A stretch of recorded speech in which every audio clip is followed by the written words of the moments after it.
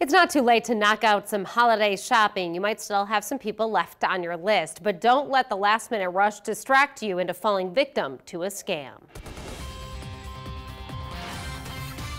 Holiday shopping has gotten easy. You don't even have to leave the house.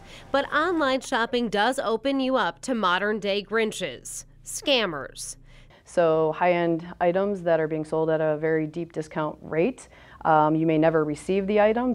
If that deal of the year is on a website you've never heard of, or the site doesn't look legitimate, maybe you notice typos or a web address that's close to a real retailer but slightly altered, then steer clear. Another surefire way to spot a scam, they don't want you to pay with a credit card. Or you think that you're buying something and the vendor is requesting you pay them in gift cards.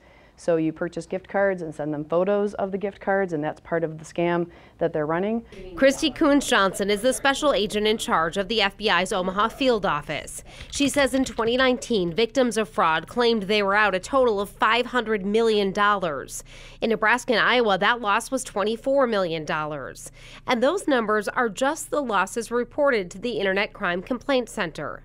Make sure that you are checking your own bank account on a regular basis in the event that something has happened where they're actually gained access and they've been charging or actually stealing directly from your bank account or your credit card.